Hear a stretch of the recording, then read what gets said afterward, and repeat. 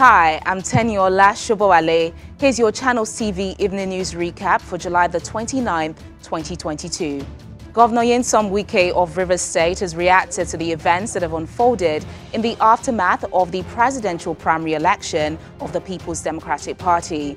Although he vowed to remain in the PDP, Governor Wike accused the presidential candidate of the PDP, Atiku Abubakar, of telling lies against him and using some party chieftains to spread falsehoods against his person.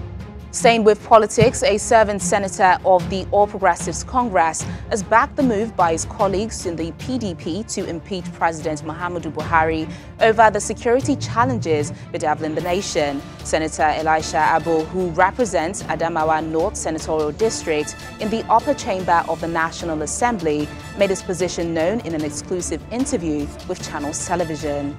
And the Nigerian Army has redeployed senior officers in a major reshuffle that affects some principal staff officers.